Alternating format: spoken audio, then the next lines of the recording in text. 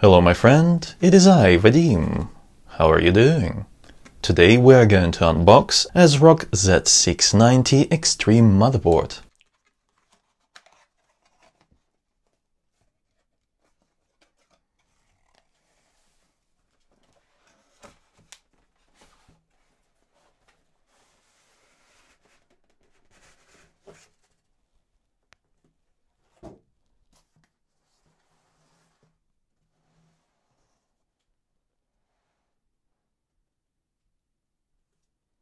This is just standard cardboard box with Extreme logo on it.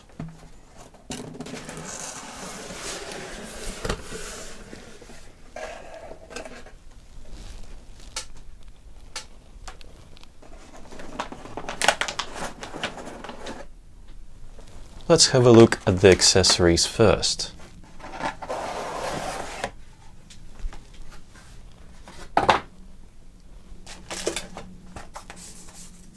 You get a disc with all the drivers and also, well, what's inside? There's an ASRock sticker.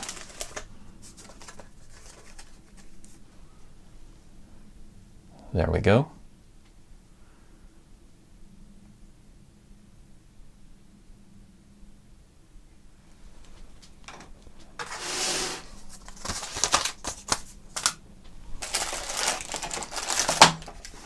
All your documentation, quick installation guide, software setup guide, 2 SATA cables, standard, and 2 Velcro straps for cable management. Actually, there's 2 more SATA cables, so that's 4 SATA cables in total.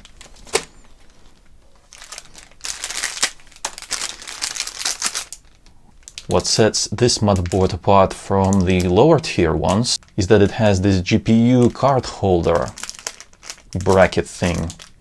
It's a pretty handy thing considering that all the GPUs nowadays are so massive. Yeah, you need one of these. There's a keycap, so if you're really into this Extreme motherboard, you can use this keycap to show off. And the last thing you get is 4 M.2 screws and 2 standoffs for the M.2. Now let's check out the motherboard itself.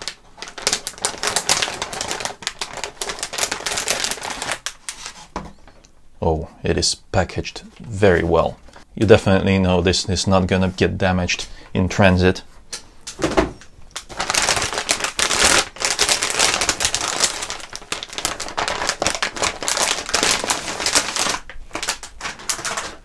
Because look at that extra padding.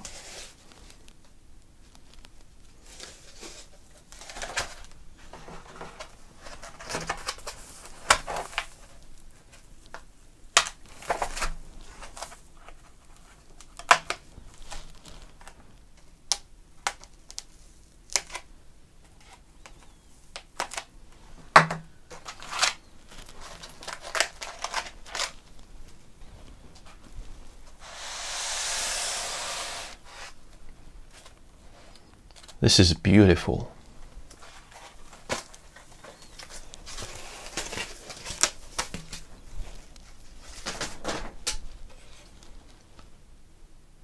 Check it out. Matte black color. Ooh, and there's also something to peel here. Let me do that real quick.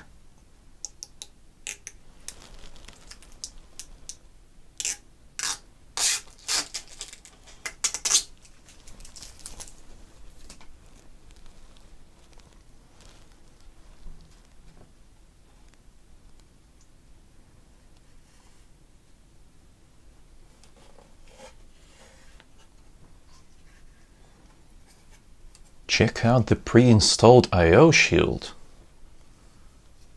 with extra bracket and for additional support. I don't know. This is pretty cool. This shield right here is plastic, but these VRM heatsinks are massive, and those are going to provide some very good cooling. Check it out. Let me just try and get an angle over here. Yeah, you see that? That is huge. And there's another one right there. Because this thing comes with a 13-phase power design. That's what you get if you want to install that i9 12900K. And overclock it, obviously, because why else would you get a Z690 motherboard?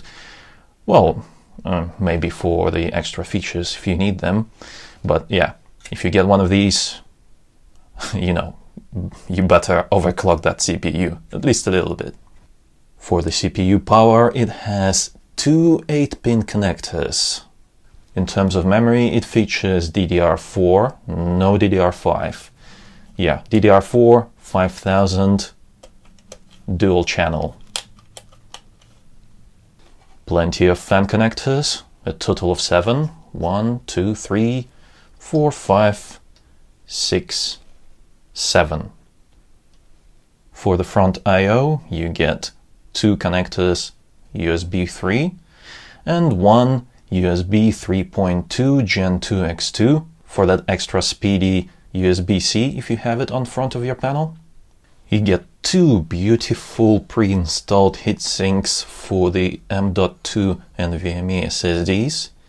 By the way, it supports up to 3 NVMe SSDs and 1 M.2 Wi-Fi card, that, you know, little tiny one.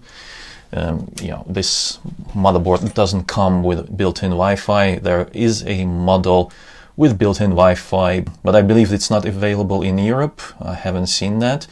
There is one in USA for sure. So, you know, if you want Wi-Fi, you may want to, you know, look into that. But you can always add your own Wi-Fi card over here, and you get 2, you know, holes for the antennas in the I/O shield, so you're all covered.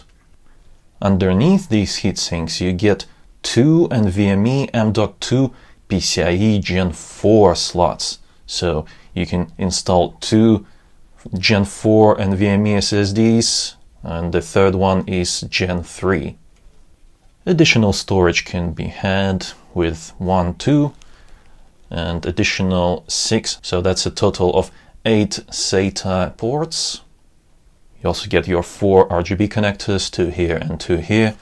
I believe that's 3, yeah, that's 3 addressable RGB and 1 just regular RGB connector.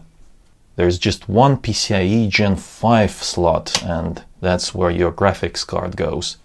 It comes reinforced with a metal bracket. And there's another reinforced PCIe slot down below, but this is not PCIe 5. This is just the regular PCIe 4. Sound is pretty good on this thing, built-in ALC 1220 codec with optical connector, and obviously your 7.1 channel connection. I kind of wish that this thing had more USB connectors, but, you know, 5 type A, 1 type C. I think it's, you know, decent for the modern regular user. I don't remember using more than 3 ports anyways. It has DisplayPort and HDMI built in. Quick flash for the BIOS, to update your BIOS if you don't have a CPU. And not 1, but 2 LAN connectors. A 1 gigabit one and 2.5 gigabit cable. Overall, this is a beautiful motherboard with a truly matte black PCB. Just have a look at that. It doesn't reflect much color. Not like some other, you know, not decent matte black PCBs. This is a very high quality. And the brushed aluminum looks very nice. It's a very cool motherboard.